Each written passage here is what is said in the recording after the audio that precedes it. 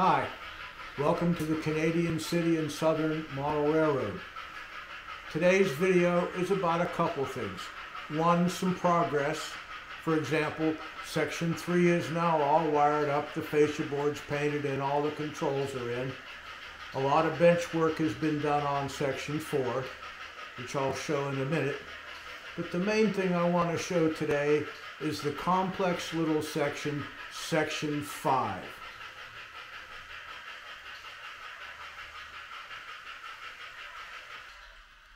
As I was saying, Section 3 is pretty much done electrically and mechanically. All the switches are in, all the switch controls are in. I got to trim a few ties, and I've got some rail on the siding to the logging area to do. Section 4, the bench work is all now done.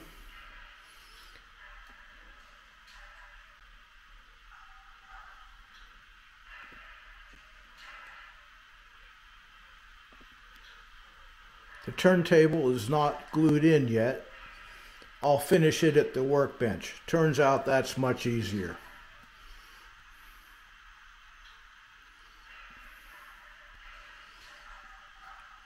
Some of the cork's done, but I've got to order some more as I've run out of 1/2 inch.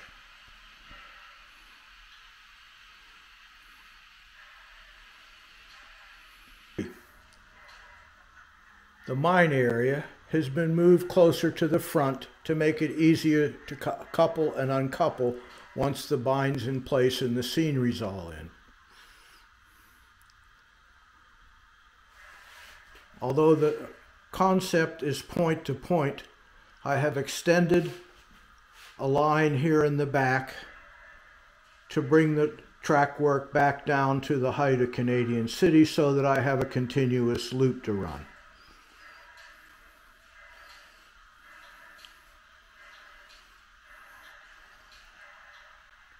This switch was moved farther over.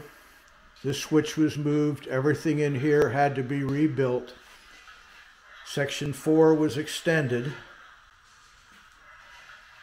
And an extra little siding for some coal industry was in here for a small coal mine. There will be bridges and a stream coming through here. And on to Section 5.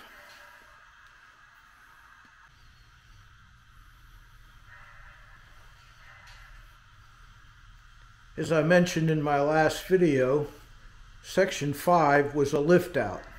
Well, it isn't anymore. After the changes to Section 4, Section 5 has been basically totally redone.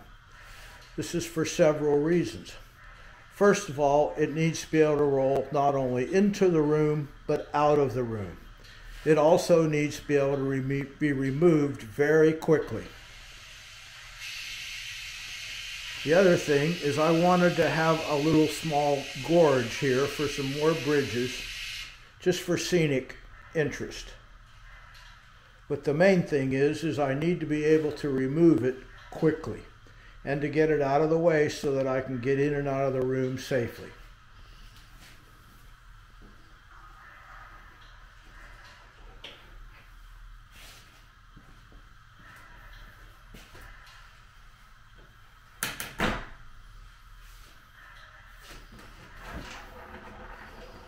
That's all there is to it. Now you'll notice that there's all kinds of funny angles on Section 5. I tried to set the saw up to get angles that are fairly common, but that just didn't work.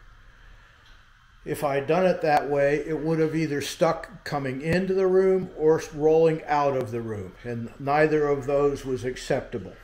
So I simply laid all the pieces out a few at a time, marked the angles, cut them on the saw, gradually rebuilt it all, and had to make quite a few changes to finally get it to where it would lock in place, the rails would line up quickly and come out even quicker. So that's Section 5. It's on a roll around, and later on I'll add some back and sides and a shelf for storage.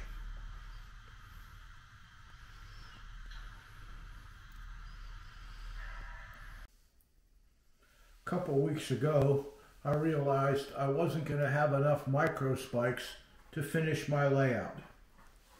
So I called Micro Engineering, and they told me that although their tooling is all up and running, they can't find the proper size staples anymore to run through their tools, and they weren't sure when micro spikes would be available. So that gave me an idea. I decided I might try to make my own. So with a fair amount of trial and error, here's what I came up with. I've got a motor tool, some regular old staples, just regular old office staples, a pair of pliers, and a hobby knife. And here's what I do. First, I'm going to make a little groove, maybe two of them, down the middle of the staples.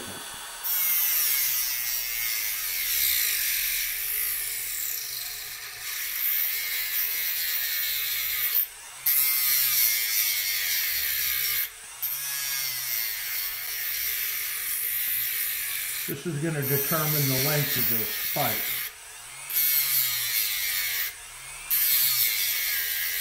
On most surfaces, especially if you're going through a wooden tie into cork roadbed, the length is not too critical.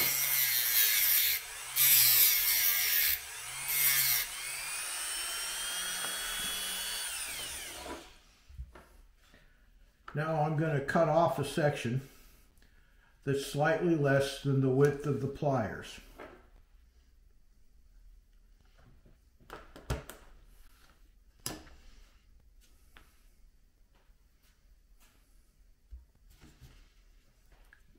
Grip them in the pliers, and I didn't cut all the way through. I'm going to bend them back and forth and break them. That leaves a nice sharp point to go into the tie. Now I'm going to turn them around.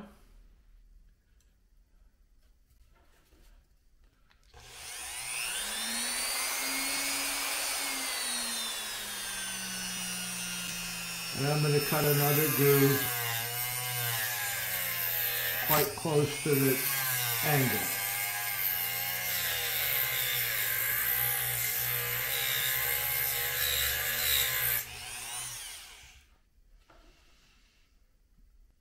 And break off the excess.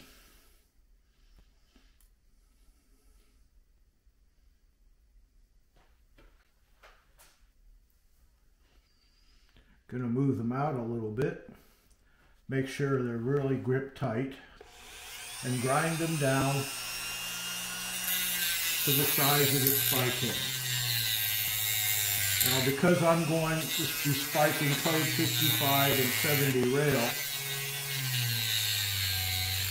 maybe even one or two short sections of code 40,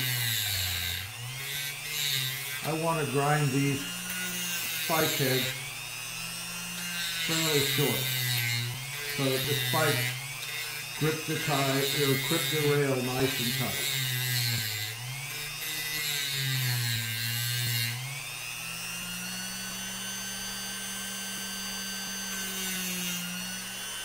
Now I'm going to take them and turn them 90 degrees and just kind of polish off the top of the spike head so they're nice and flat and don't stick up quite so much.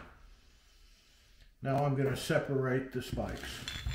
I'm going to do this on a nice hard piece of wood. I'm laying them down with the spike head down so that I can very easily take my knife and using the grooves that were in the staples to begin with as a guide, very easily separate the individual spikes.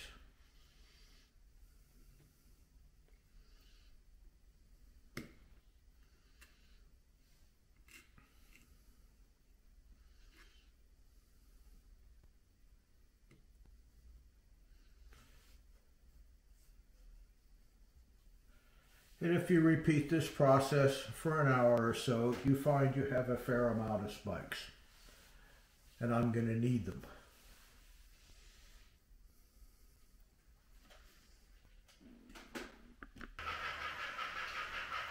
Well, thanks for watching today, and have a really good rest of your day.